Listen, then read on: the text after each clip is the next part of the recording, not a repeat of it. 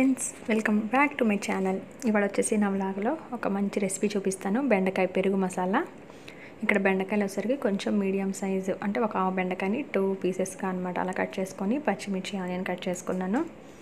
ఇక్కడ కొంచెం ఆయిల్ తీసుకొని ముందు బెండకాయలు కొంచెం ఫ్రై చేసుకోవాలి. అయితే ఇవి మరీ డీప్ ఫ్రై కాదు, అలానే పచ్చిగా కాకుండా కొంచెం మీడియం ఫ్లేమ్లో పెట్టేసుకొని ఫ్రై చేసుకొని తీసుకోవాలి. అది నేను ఎలా తీసుకోవాలనేది చూపిస్తాను. చూసారు కదా, ఇలా తీసుకుంటే చాలు. అంటే కొంచెం ఆ పచ్చితనం పోయి బెండకాయలు ఫ్రై అయిపోతే చాలన్నమాట. సో ఇవన్నీ తీసి పక్కన పెట్టేసుకుందాం.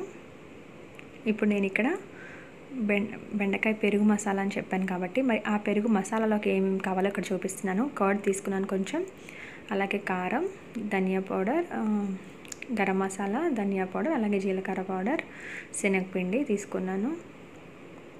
ఇవి మాత్రం కొలతనేం లేదు, మనం తీసుకునే బెండకాయలు మనకు ఆ గ్రేవీ ఎంత కావాలనే దాన్ని బట్టి మనం పెరుగు అవి తీసుకోవచ్చు. ఇక్కడ పెరుగు తీసుకొని ఒక మిక్సీ జార్లో ఒక కప్ తీసుకున్నాను. నేను పెరుగు తీసేసుకొని ఒక మిక్సీ జార్లో వేసుకున్నాను. ఇక్కడ కొంచెం గరం మసాలా వేసేసాను, 1 స్పూన్ గరం మసాలా, 1 స్పూన్ ధనియా పౌడర్, కొంచెం శనగపిండి,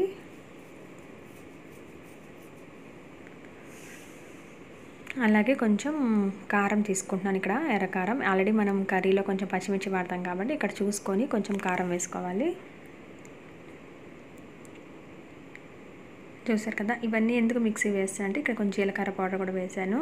విడిగా శనగపిండి లంప్స్ లేకుండా రావాలి కాబట్టి ఇక్కడ మిక్సీ వేస్తున్నాను. చేతితో కలుపుకునేవాడు ఉంటే కలుపుకోవచ్చు. ఇక్కడ నేను కొంచెం మిక్సీలో ఒకసారి తిప్పేశాక ఇంకొంచెం నీళ్ళు వేసి ఒక పేస్ట్ లాగా, కొంచెం లిక్విడ్ లాగా ఇలా చేస్తున్నాను అనమాట. ఇప్పుడు వేరే పాన్ తీసేసుకున్నాను. తీసుకొని ఇక్కడ కొంచెం ఆవాలు, ఇది పెరుగు కాబట్టి మనకి ఇక్కడ ఎక్కువ ఆయిల్ ఏం పట్టదు. ఆల్రెడీ బెండకాయలు కూడా ఫ్రై అయిపోయి ఉన్నాయి కాబట్టి ఎక్కువ ఆయిల్ పట్టదు. ఒక 1 స్పూన్ ఆయిల్ వేసుకొని ఆవాలు, జీలకర్ర వేసుకొని కొంచెం మినపప్పు ఇవి ఫ్రై అవ్వనివ్వాలి. ఇవి కొంచెం ఎర్రగా ఫ్రై అయిపోయిన తర్వాత మనం ఆనియన్స్ చిన్న ముక్కలు కట్ చేసుకున్నాం కదా, అలాగే పచ్చిమిర్చి ఈ 2 వేసేసి ఇవి కొంచెం ఫ్రై అవ్వనివ్వాలన్నమాట. ఈ జస్ట్ నూనెలో మగ్గితే చాలు, మనకి మరి ఏమి బ్రౌన్ కలర్లో వచ్చేయక్కర్లేదు. నూనెలో జస్ట్ ఆ వేడికి ఉల్లిపాయలు పచ్చివాసన పోయి మగ్గాలి. ఇప్పుడు దీంట్లోకి కొంచెం కరివేపాకు కూడా వేసేస్తున్నాను. ఇవంతా ఒకసారి మిక్స్ చేసేసుకుందాం.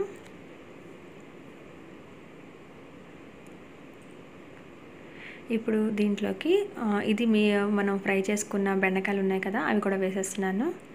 ఇవి కూడా ఒకసారి నూనెలో ఆ ఉల్లిపాయలు బాగా మగ్గిపోవాలి. జస్ట్ ఇది ఒక 2 మినిట్స్, ఆల్రెడీ వేగిపోయి ఉన్నాయి కాబట్టి జస్ట్ ఒక 2 మినిట్స్ మనం మిక్స్ చేసుకుంటే చాలు. ఇప్పుడు దీంట్లోకి కొంచెం పసుపు వేస్తున్నాము, చిటికెడు పసుపు, అలాగే ఉప్పు. అక్కడెక్కడ మనం ఉప్పు యూస్ చేయలేదు కాబట్టి ఇక్కడ కొంచెం టేస్ట్ తగ్గట్టుగా ఉప్పు వేస్తున్నాం. సరిపోకపోతే మళ్ళీ తర్వాత కొంచెం చూసి వేసుకోవచ్చు కదా. సో ఇక్కడ కొంచెం ఉప్పు కూడా వేసేసి ఇదంతా ఒకసారి మిక్స్ చేసేస్తున్నాను. ఇవి కొంచెము నూనెలో మగ్గాలన్నమాట. బెండకాయ ఒక 5 మినిట్స్ పాటు మగ్గాలి. ఇప్పుడు కొంచెం ఇక్కడ ఇంగు కూడా యాడ్ చేసేసాను. కొంచెం మిక్స్ చేసేసిన తర్వాత ఇప్పుడు మనం తయారు చేసుకున్న పెరుగు శనగపిండి పేస్ట్ ఉంది కదా, పెరుగు మసాలా, ఆ మసాలా అంతా తీసుకొచ్చి దీంట్లో వేసేయాలి. ఇది మాత్రం బాగా పచ్చివాసన పోయే వరకు కొంచెం బాగా మరగాలన్నమాట. ఇది కొంచెం బాగా బాయిల్ అయిపోయిన తర్వాత ఆ పెరుగు మనకి మరిగిన కన్సిస్టెన్సీ తెలుస్తుంది. అది మరిగిన తర్వాత ఇక్కడ కొంచెం అల్లం వెల్లుల్లి పేస్ట్ వేస్తున్నాను. ఆ మసాలా ఆ ఫ్లేవర్ రావడం కోసం పెరుగు మసాలా అన్నాం కదా, సో ఇక్కడ కొంచెం అల్లం వెల్లుల్లి పేస్ట్ కూడా వేసేసి ఇదంతా బాగా మిక్స్ చేసేస్తున్నాను. చూసారు కదా, దగ్గర పడుతుంది. ఇది ఏదైనా కొంచెం గ్రేవీ లాగా ఇంకా లూజ్గా కావాలి అనుకుంటే కొంచెం వాటర్ పోసి ఉంచుకోవచ్చు. ఇట్లా అయితే మనం రోటీస్లో అయినా నంచుకోవచ్చు, లేదా రైస్లో అయినా కలుపుకోవచ్చు. ఇక్కడ నేను ఇంకొంచెం వాటర్ పోసి మరిగిస్తున్నాను. మనకి ఇక్కడ ఎంత లూజ్గా కావాలి, కొంచెం కన్సిస్టెన్సీ జారుడుగా కావాలి అంటే కొంచెం వాటర్ పోసి మరిగించుకుంటే చాలు, లేదా చిక్కదనం సరిపోతుందంటే కొంచెం ఈ కన్సిస్టెన్సీలో చాలు. ఇది రైస్లోకి చపాతీలో కూడా ఇలా ఉంటే నంచుకోవడానికి బాగుంటుంది. సో ఇప్పుడు ఇది రెడీ అయిపోయింది. సో లాస్ట్కి ఇంకా ఇక్కడ కొత్తిమీర గార్నిష్ చేసేసి కొత్తిమీర వేసేసి ఆపేద్దాము, అయిపోయినట్టే.